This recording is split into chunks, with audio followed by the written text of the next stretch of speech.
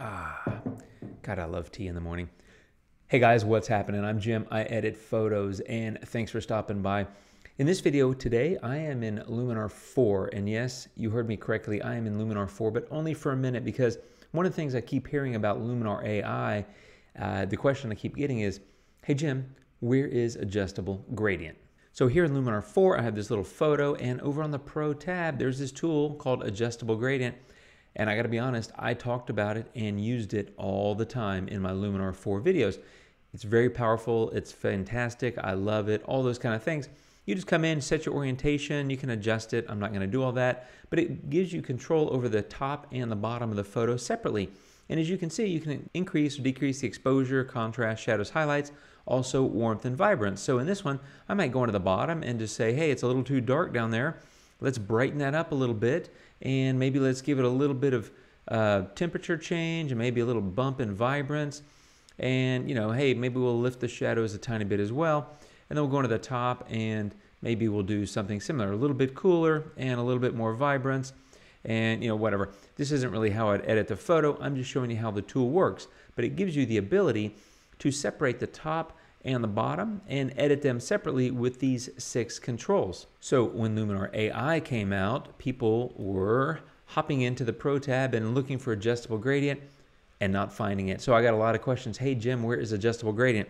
And the truth is, it's not there. It's gone. Adios, sayonara, no mas. But that's okay because there is now something called local masking. And local masking actually gives you the ability to do the same thing and more. So let me show you that. If you click on local masking and click on add and basic, you get a basic local mask. Now the difference here is that you have to apply the mask separately for the top and the bottom because you're isolating those areas. However, you get more controls. In addition to the warmth, the exposure, the contrast, highlights and shadows, and vibrance that you had in the other one, you're also getting AI structure and saturation. So it's actually more powerful.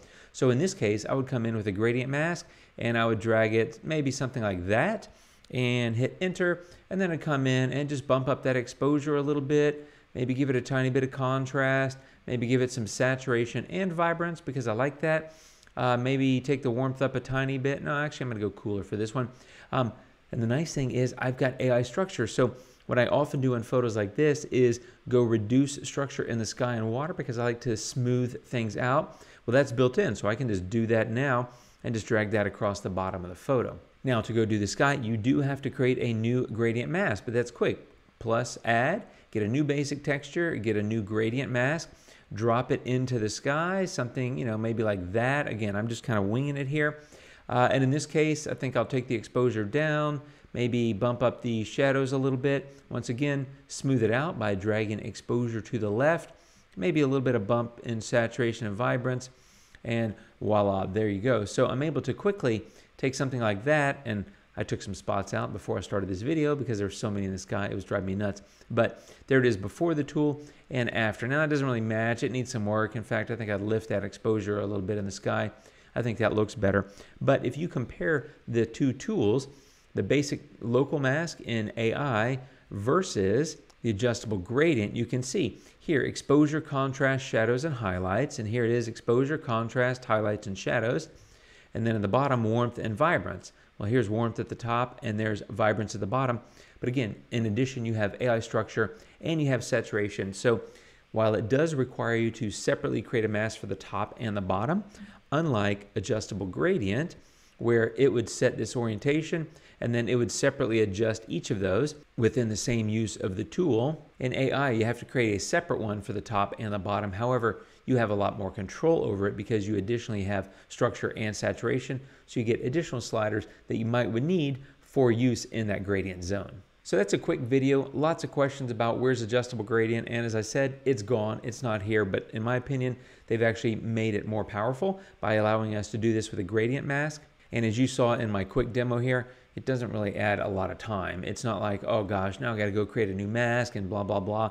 Because it's a gradient, you're just dropping it in. It's a straight line. It covers a huge, wide swath of the photo, and you're off and running quickly. So that's how you replicate adjustable gradient in Luminar AI using the basic local masking tool with a gradient mask. Hope it helps, guys. Thanks for watching. I'll see you soon. Take care of yourselves out there, and adios.